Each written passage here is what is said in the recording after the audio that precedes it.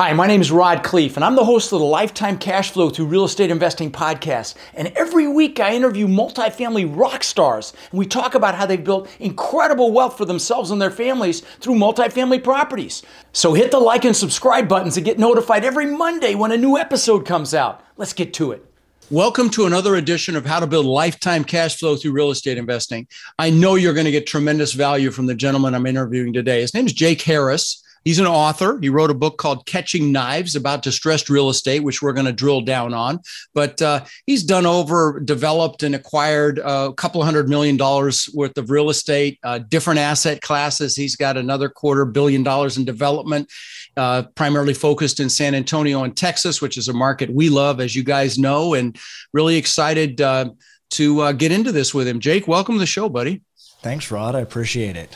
Yeah, I'm glad to have you here. And as we talked about before we came on, that was my stepdad's first name, and beautiful human being, came into my life way too late and left way too early. And we had some laughs about some of the stuff that he did before we got started recording here. But why don't you take a minute and talk about your, really who you are, where you came from, why real estate, and kind of bring us current and tell us, give a little of your bio. Yeah. So that's, because I wrote the book, and so I'm doing a handful of these podcasts, and people are like, "Hey, when did you get your start? Where was real estate?"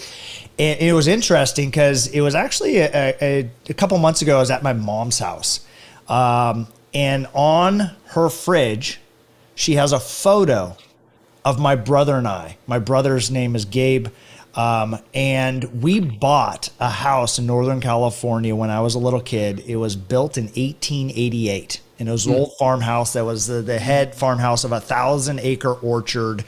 They did mandarins primarily, but they had a lot of other fruit trees.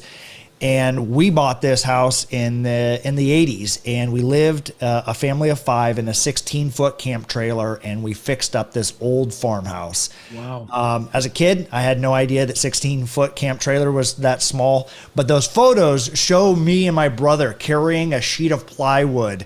And I was like maybe 8 to 10, and my brother was maybe 6 to 8 or somewhere in there. There's another photo. You go to the album of us taking baths in wheelbarrows. This house didn't have a foundation. It just sat on rocks. We jacked it up. We poured a foundation, and so I could use the nails that were bent, and I would straighten them out in the scrap lumber to build forts or build things. And so even though I got started professionally real estate investing after my career in the military, or a very short stint in the military, 20 years ago, I actually see that tail and that string back to me being a kid, kind of essentially growing up on a construction site and fixing up an old building. And now I own historic and old buildings that we're fixing up and converting office buildings to apartments, or whatever the process of that we're doing.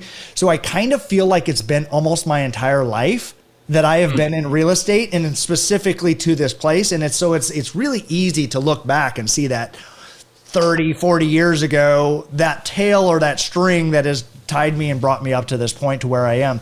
It doesn't give you the current story. 20 years ago, I got into investing. I got out of the Army. I did air assault infantry, and I was 23. I read this book, a purple and gold book. And, I'm sure you know what I'm talking about. It was Rich Dad, Poor Dad. And I was like, this is what I want to do. And but I didn't have skill sets. I didn't have podcasts like this, Lifetime, it didn't exist. And this is before Google, before YouTube, the internet kind of was around, but the access to information and, to be honest, a limiting belief that I just didn't have enough skill sets or knowledge to do what I wanted to do. So it took me a few years of process to get into doing my first deal, but I bartended at a golf course.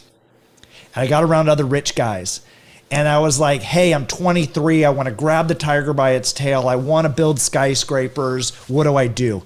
And they said, get in construction. And I was like, what? That's not, no, I want to build the thing. And the advice I got was, it doesn't matter what you do in real estate. There's a contractor involved. Building a subdivision, moving dirt, remodeling your kitchen. There's a contractor involved. Building a skyscraper, there's contractors, multiple contractors, and you have a very unique dance because what it's worth and what it costs to build it, and then that leftover profit, you and your contractor are going to compete over that remaining profit. Contractors want to make as much money as possible. You want to make as much money as possible. So it's this delicate dance partnership. You need each other, but it's also quasi-adversarial. And so they said everyone that got into construction and come from the trades instantaneously knows what things should cost and how long they should take. And so you can learn it from school, or you can go figure it out in the trades, and you have a shorter learning curve. So that's what I did. I got in commercial real estate 20 years ago via a commercial construction company, and I was doing stuff for equity office properties. Sam Zell, I didn't know who he was. And subsequent, I also kind of see that tale of distress. He was known as the grave dancer. He bought a lot of distressed assets. He was buying office buildings in Walnut Creek and the East Bay, and I was fixing them up as a superintendent and then a project manager, and subsequently got into flipping a lot of houses. And then a very sad subprime crash. I was living in Phoenix and had a portfolio of houses, and I remember Robert Kiyosaki telling me, be cautious, young man. Be cautious, when you're buying and getting 105% financing on houses that, ultimately leads to demise at some point. I was like, you have to understand, like, I'm buying these things at a discount. The market would have to correct and go down more than 20%. And when has it ever gone down more than 20%? Wah, wah, wah. A few years later, I'm sitting in Tucson crying on a street corner. Dear Lord, can I be worth no money? Because I have a negative net worth. I owe way more than these houses are worth. Robert was right. I was wrong. I thought I was smarter, But and then subsequent, building back up post subprime is a lot of things that dive into the book and diving into distress. I got kicked in the teeth and got back to it.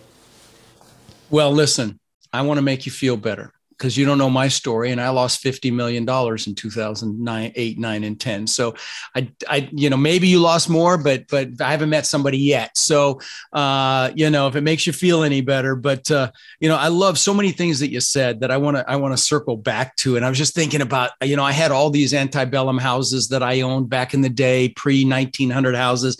I'm sure you remember pulling out those nails that were wedges instead of like a regular nail that you see in those, square, like you see in those old houses, and windows that have ropes in them to pull them up with weights and so on and so forth. Weights, yeah.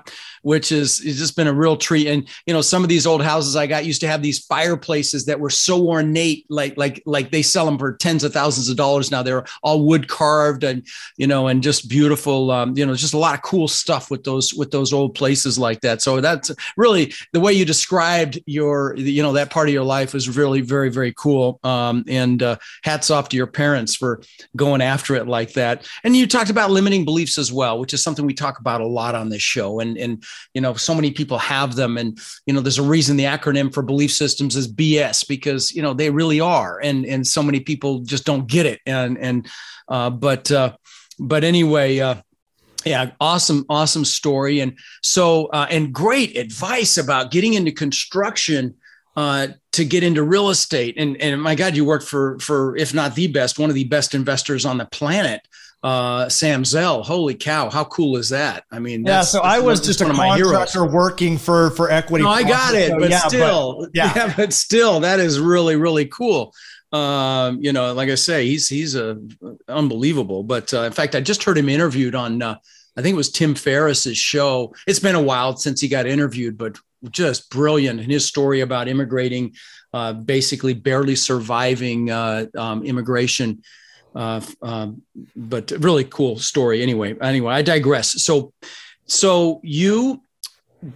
were you buying distressed assets, or talk about, because what's the title of your book? Distressed, Catching Knives. What's the rest of it? Hold it up. Yeah. Again. Guide to buying distressed commercial assets. Guide to buying distressed commercial assets, which is, awesome. And so talk about how you learned what is in that book, and maybe talk about an asset that was distressed that you purchased, if you did, or how that all came about, please.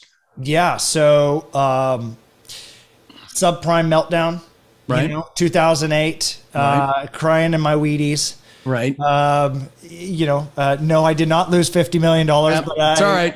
I lost everything. And it still sucked. It still sucked. Let's be honest. Okay. Very much so. My goal, Right. I had this goal. I was very myopically focused on being a millionaire before 30. Mm-hmm. And I achieved it. Right. And, but what I realized, and actually you mentioned Tim Ferriss. Tim Ferriss is the next kind of like big book milestone, because that came out in like 08 or 09. The 4-hour work week. The 4-hour work week. And I didn't even have the money to be able to really buy it. So I would walk over to the bookstore back when they had bookstores. And I would read it in the lobby. Okay. An hour, a couple hours at a time. I'd go put it back on the bookshelf and then walk back. And it was like that, and the people that have read it, it's not about working 4 hours in a work week. It's how do you 10X your abilities, and through systemizing aspects. And so as I sat into, and we also mentioned earlier before it started recording, the GoBundance group is, right. I didn't get involved in that until, last, 5-6 years. But I realized that least importantly was I lost money. On that journey to achieve money, I was bankrupt in many, many other areas of my life. My health, my relationships, and my brother said, "Hey, Jake, you're an asshole. Like, I don't want to hang out with you. You're just solely focused on money." I had a relationship that I thought I was going to get married. That kind of, blew apart. I was 70 pounds overweight. Wow. A lot of things, and just like every single aspect. And I think it is very easy for men in general to get and gravitate towards where they have accolades. And when that is because of money let's go do that. And I did more and more of that. And in that process of losing everything, I got the blessing and the ability to look at my life in a holistic kind of way. Also reading Tim Ferriss, and then using that as a magnifying glass to expand my mind. I realized money's maybe 1/5, 1/8 of what it is to have and live a real life. And so and this is a journey, and I'm not saying that I'm there or successful in that, but I've started making progress in every single way. That I also realized subsequently, I am going to do real estate for the rest of my life. And I'm going to do this for another 100 years plus. And so when I realized that, I said, I'm getting back into real estate. Even though I just lost everything, got kicked. I dragged through the gutter and bounced at the rock bottom. So I got in and started buying distressed assets. It was not on my balance sheet. My credit was shot. I ran out of money. I had 2 foreclosures. The last 2 houses I ran out. I was out of money before I ran out of properties. And so they had to go to foreclosure. So I did not have the capabilities financially to do that. So I had to understand and build out, or at least leverage other people's balance sheets or experience or capital, and then create systems. And so I worked in the trenches for a guy that was a family office. That's what they call them now. It used to be we called them rich guys. He was a rich guy. He was a home builder. He built 10,000 homes, sold to Lennar for $300-400 million before the crash, because he'd seen this happen before. He was like, I'm out. And so he was sitting on a lot of cash, and he says, it's time, there's blood in the streets. And that's actually one of the quotes that I used from Baron Rothschild. It is that there's time, when the blood is in the streets is the time to buy, even if the blood is your own. Yep. Oh, I love that. I love that. So I was like, the blood was mine. Like it was like yours, mine. It was combined. And so I got back and started buying at foreclosures, at trustee sales. We aggregated, put together single family rental portfolios, and we scaled this. I don't know, I've done 1,300 flips in 23 states. That gravitated to wanting to do bigger deals. We sold some of those off to institutionals, the Tricons and Colony and Invitation Homes and the others. And so we understood that playing just ahead of the institutional capital is our kind of, thing that we're most successful at, because we only see a sliver of success in that market or the trending that way. Private equity institutional capital needs, 10 data points. And so what we're doing is we just play a little bit of ahead of the institutional capital and assemble these. So from distressed assets, a foreclosure, I bought a school, a preschool. One of them in foreclosure, REO. I was able to remodel it and had another tenant that was going to take it over that property and get an SBA loan. Bought it for $1 million. Did, $500,000 worth of TI out specifically for them, and then sold it for $3 million. Very nice. Very nice. Kind of doing those things. Then that leveled into office buildings, and then land, and then warehouses, and then there's other things. And what I talk about in the book is commercial real estate. They take the gloves off. Residential, you have a lot of disclosures. You have a lot of disclaimers. You have a lot of people that protections in place. Commercial real estate, it's buyer beware. And if you get screwed over, it's your own stupid fault that you have a contaminated site. There's properties that you could give me for free. Here you go. Here's 10 acres of land. It's free. And I'd be like, I wouldn't touch it. Let me expand on that for 1 second, if you don't mind. I'd like to expand. I'm sorry to interrupt, but this is a really important point. And I teach this in my boot camps. Guys, I don't care if you can buy a deal with seller financing, commercial, we're talking commercial deals. If you can buy it with seller financing and there's no requirement for a phase 1 environmental, you always get a phase 1 environmental, because if there was a dry cleaner there, or there was a gas station there was something weird about that property, and you just bought it yesterday, and the EPA finds out about it today, guess who pays to clean it up? Doesn't matter where it came from, who did it, where it's you. So I just wanted to hammer that point home, Jake. I apologize. Please continue. No, and that's the thing that I talk about, the distress. And so people think, oh, it's going to foreclosure. It's got to be a good deal. I can buy it at 10 cents on the dollar. Right. And so I talk through a lot of, and you have a perfect example of that. A perfect example of a dry cleaner was there 10 years ago. They use so many chemicals that contaminates the dirt, and you might not be able to finance it or sell it for another 10 years. How much property taxes do you have? How much, are you going to spend $1 million cleaning that up to get it to where you can even sell it? So that's why I was like, you have to understand what you're getting involved in. And part of it is I've been doing this professionally, investing for 20 years. And guess what? I have a master's degree in international real estate and finance, and I've done thousands and tens of thousands of transactions. And I don't rely on how smart I am. A collective team is way smarter than I am. A due diligence checklist is way better. Why do pilots use checklists? Why do surgeons use checklists? Because the downside is somebody dies. I'm not saying if you buy a bad commercial deal, you're going to die, or a real estate deal. You may feel like it. There's been very real times that I felt like, man, I don't know, like bury me, like just put me in dirt.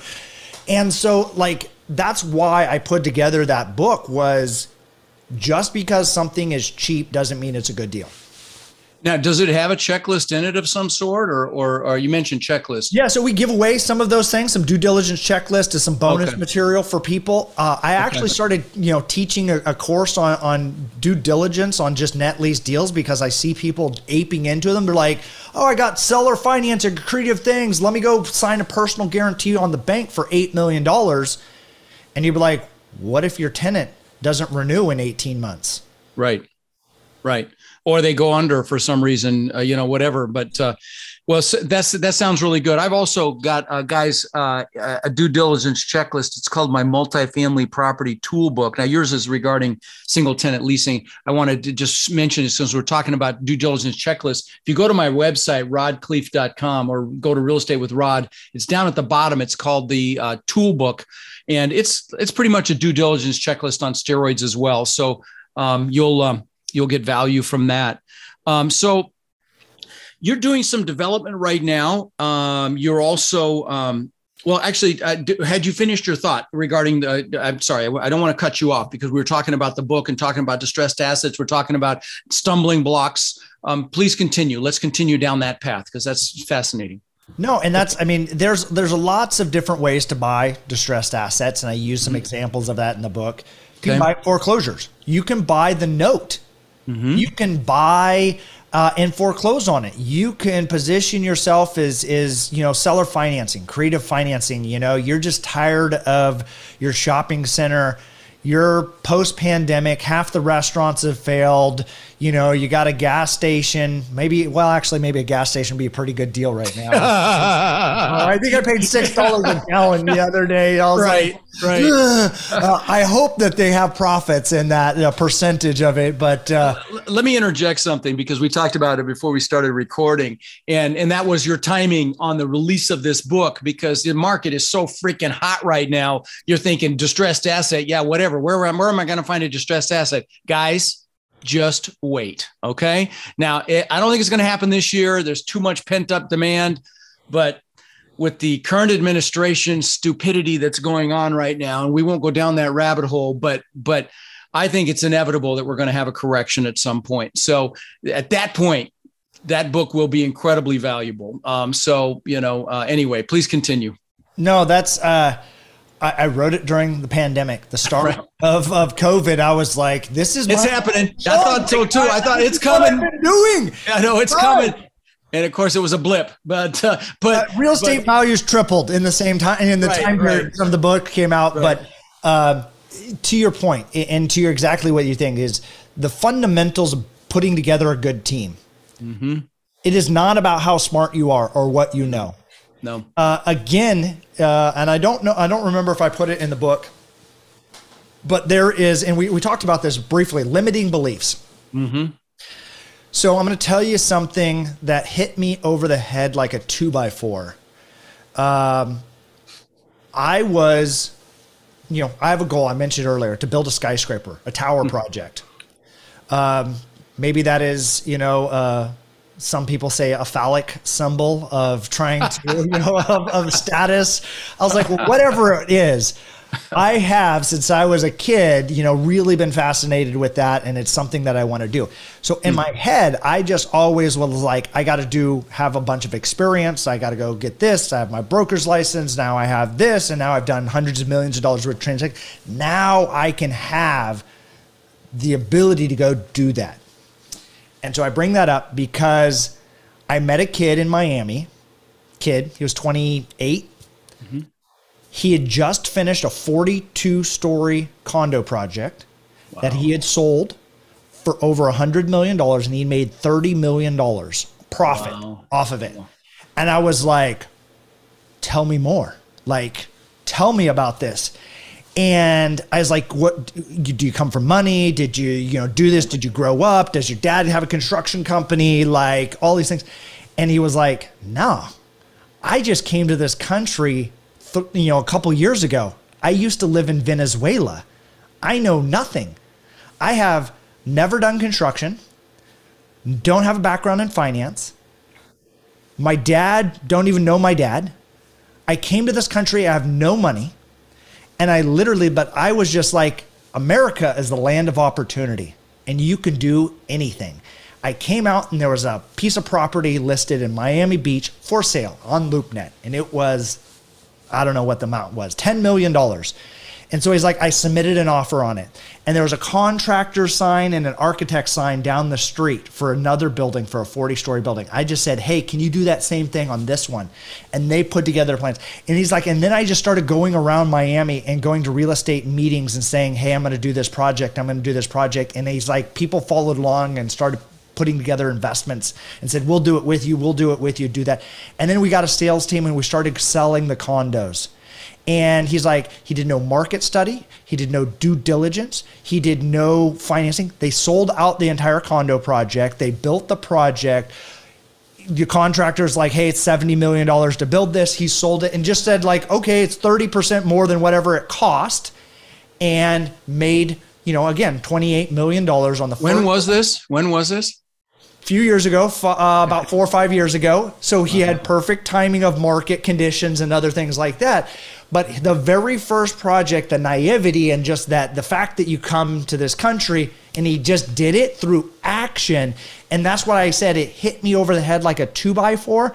How many of my beliefs are limiting beliefs that prevent me from doing the thing that I am dreaming of doing, that he just simply did with nothing because he created action?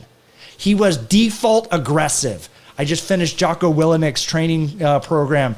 Default aggressive. Action solves so many things. It's like just showing up is probably 80 or 90% of what we need to do.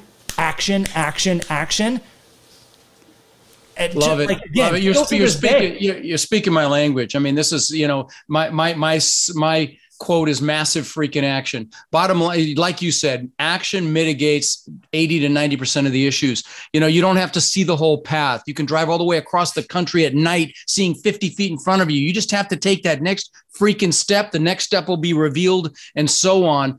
Action mitigates fear. It's just, but you have to do it. I love it. Absolutely love it. What an incredible story. Just fire, ready, aim, right? The guy, they put an offer on a property. He didn't have a clue what he was doing. I mean, I love hearing that. And what an extreme example of that, that you're lucky enough to meet. So put a team together. Anything else pop into your head before we sign off here about, in your book, you put, and guys, that's likens this whole team concept, how you're smarter in a group, likens to what Napoleon Hill talks about in his book, Think and Grow Rich, about the power of the mastermind. When you get two like minds together with the same general he calls it definiteness of purpose, same general direction they're headed, they create this third intangible mind that's greater than the sum of the parts. And so, anytime I'm making a big decision, I always involve my entire team, because it's always a better decision every time. But anything else beyond that, buddy, Jake? So part of the thing is, and the reason I titled the book Catching Knives. I don't know if you've heard the saying, don't catch falling knives. Right. It's a stock market term. Like typically it's like, let it hit the ground. That works for Tesla stock. That works for Apple stock, because there's an abundance of those. Mm-hmm. Commercial real estate actually has some scarcity to it. That property in downtown may sell once a generation. Right. Families will own something for 30, 40, 50 years, a good cash producing and a good location. And so what you need to be doing is doing your homework ahead of time. And so some of my best deals have been things that have taken me 3, 4, 5 years to actually acquire. And it was, I reached out, I started doing due diligence. I started collecting financials on it, financials on the neighboring buildings, financials and market conditions. So like I had a better, broader perspective, and I could move faster than other people when that opportunity did present itself. And so it's like, by doing your homework ahead of time, there's not distress in the market right now. I mean, there's distress in every market at all times, but it's not the abundance of distress that, maybe that we were thinking about. And so by doing your homework ahead of time is you're preparing yourself, you're opening your mind, you're opening your aperture to the possibility of doing that deal, and then also getting data points. So if you lack the experience, but you can get a really good deal or a good discount on it, money will find you. You're missing or missing the capital or whatever it is, your homework. And so like to me, my superpower is not only being persistent, but is my research. Like I'm going to know more than everyone else out there. I didn't go to those top tier schools. I didn't have a trust fund. My dad was a police officer. We lived in a 16-foot camp trailer. I grew up in a mobile home park for a time. But it was like, but what I do have is my efforts. No one can take about my efforts. And so I can be more persistent and put in more effort and put in more research in something. And that's what I talk about in those books. These are things that you do and you can control. And then when you're prepared for something and when those opportunities do present themselves, it gives you that capability to take action quickly in the direction that you want to go, and also defining out what is it that you want to do. There's so many people, that whole Alice in Wonderland, the Mad Hatter, like which direction do you want to go? Where do you want to go? And be like, I don't know. Then it doesn't really matter which way you're going. Yeah, no, and that's the reason of your life. Right. That's the reason, I'll tell you, at my boot camp, so one of the first things we do is a goal setting workshop on steroids, because how the hell do you get anything if you don't know what it is? You've got to have clarity around your mission, your vision, the things that you want. Yeah, very, very nice. Well, listen, it's been a real treat to have you on, Jake. You've definitely added tremendous value. Guys, get his book, Catching Knives, and I appreciate your wisdom, my friend. Absolutely, I appreciate what you're doing. I think unlocking the lifetime cash flow. These are some of the things I wish I had when I was younger. The 20 years ago when I started. Me too. Me too. Honestly, I had nobody to teach me back then. I was that kid, although I did it with houses. I bought 500 houses in Denver. Didn't have a freaking clue what I was doing at the time. Wish I still had those damn houses right now. But anyway, hold real estate long enough and it always works out. That's right. That's right. Jake, it was a real pleasure, buddy. Thank you for coming on. I appreciate it. Thanks, Rod. Take care. Rod, I know a lot of our listeners are wanting to take their multifamily investing business to the next level. Now, I know you've been hard at work helping our Warrior students do just that using our ACT methodology, which is awareness, close, and transform. Can you explain to the listeners how they can get our help? You bet. Guys, we've been going nonstop for 3 years, building an amazing community of like-minded people. And our coaching students, which we call our Warriors, have had extraordinary results. They've purchased thousands and thousands of units. And last year, we did over 1,000 units with our students. And we're looking to grow this group and take it to the next level. We're looking for people who want to follow a proven framework that's really step by step and then leverage our systems and network to raise equity, to find and close deals, and to build partnerships nationwide. Now, our Warrior community is finding success in any market cycle. So if you're interested in finding out more about how you can become more of our incredible network and take advantage of the incredible opportunities that are coming very soon, apply to work with us at mentorwithrod.com or text CRUSH to 72345 and we'll set up a call so you can check us out and we can check you out. That's mentorwithrod.com or text CRUSH to 72345.